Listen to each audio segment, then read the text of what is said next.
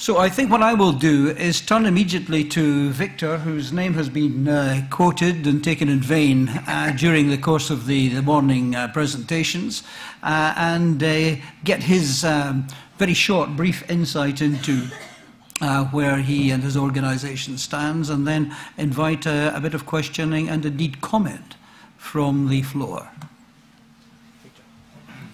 Thank you very much, and it has been a pleasure to listen to the two representatives from European Parliament and their optimism expressed by them. We are going to need that, I think, in the European Council.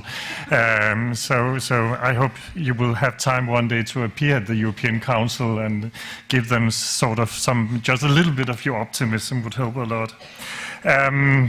I'm not so much going to speak about Denmark and the Danish experience, but actually trying to say a bit about the council position on this. And the first thing saying, of course, there is no council position as yet. There has been no meetings on this as yet, and of course the proposal is quite recent. But I can say a little thing about, the political situation that the council will have to face. And on the one hand, I think it is very important, as mentioned by the two European Parliament representatives, that we are not dealing with this in a void. There is a huge global activity in this area right now, and it was mentioned by Mr. Howard that you have, the Rio summit, where one of the outcomes, one of the conclusions in the outcome document was that governments should, in fact, promote sustainability reporting as a key element of a more sustainable society. We have the UN guidelines on business and human rights, also encouraging governments to promote sustainable, or rather reporting on human rights, of course.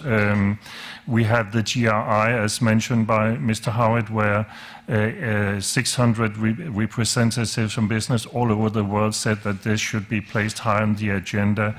And we also have the revised OECD guidelines. So, whether the Council decides to support the Commission proposal or not, you cannot just say we're not going to make a decision. You are making a decision. Either you're opting out or you're opting in. Either you're saying Europe should be a leader in the global development, taking into account the values that we have all committed to in the European Treaty of the European Union, or saying that we cannot afford this due to the crisis, economic crisis we're currently experiencing in the European Union. And I think those two opposites will be clashing in the discussions in the Council. And as to the last part, the economic crisis in the European Union, I think for many European politicians, this is a desperate thing right now. We are seeing in the streets of Europe thousands of young people going around without finding a job. We see thousands of middle-income people losing their jobs, losing their houses. So many politicians are thinking what we need right now is growth. It is lower costs, it's not more costs on European business. And you will easily see the Commission proposal in that perspective as something that should not be promoted because it will increase cost, it will make European business less competitive. So that, I think, will be a key issue in the Council discussions. I personally, and based on the Danish experience, believe the assumptions are wrong. We really think short-term, and we forget so quickly as human beings. What actually placed us in the current mess was not lack of growth, but the wrong kind of growth. It was short-term, very fragile profit-seeking, and not long-term responsible growth. Now, if we try to cure our illness just now by having more short-term growth, we will end up in the same mess we came in now. We need a different kind of growth, and we believe that encouraging this kind of reporting can be part of encouraging a mindset in companies to focus on long-term growth. Which will really improve the prospects for all citizens in the European Union. But that will be the difficult discussion in the Council. Fortunately, we have experiences to draw on. We're not discussing something theoretical. There are two important points here, I think. The first thing is this is one of the best and most thoroughly prepared Commission proposals I have ever seen.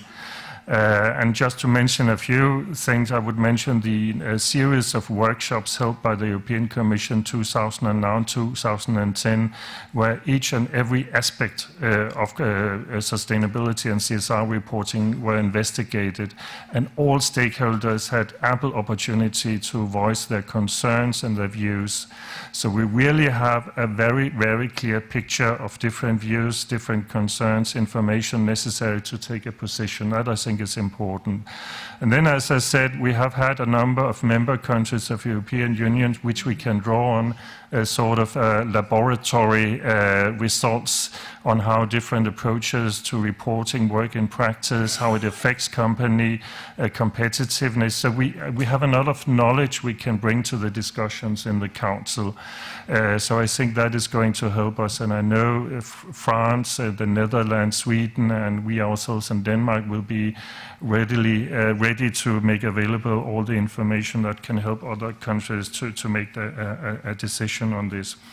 But it will be difficult discussions, and they will focus on whether this proposal will actually make European business more competitive or less competitive. Victor, Thank you. Can I just interrupt you for a second and ask you, what is the split in the Council? I mean, in the sense of, what are we talking about, 60-40, 50-50, 40-60? I mean, roughly speaking, how difficult is this going to be to get the requisite number of votes on this particular? No, I will not give you a specific count of votes, but I would say perhaps... Just give me a broad I would say sense of perhaps 1/3 will be more or less positive about the proposal, 1/3 will be more or less neutral, and 1/3 will start off being utterly against it.